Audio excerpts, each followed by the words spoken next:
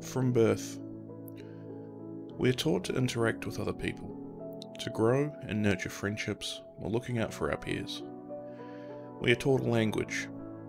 We learn who our parents, grandparents, and in some cases, who our great-grandparents are.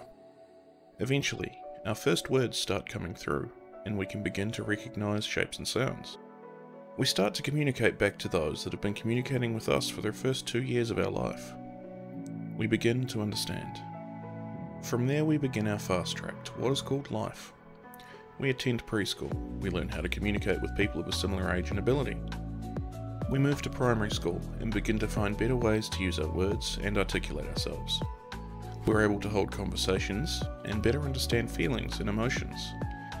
Later in primary school, and sometimes even intermediate, we may begin to find someone we're attracted to in ways we've never felt before. We move on to secondary school or college, where we begin to make lifelong friendships and, for some lucky people, maybe even find the one. Most people even get after school jobs and work on their professional ability and communication skills early.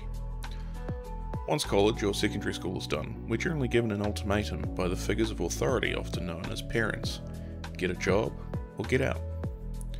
Some get out and go overseas for an adventure and meet more people and make friendships others will never have the opportunity to have.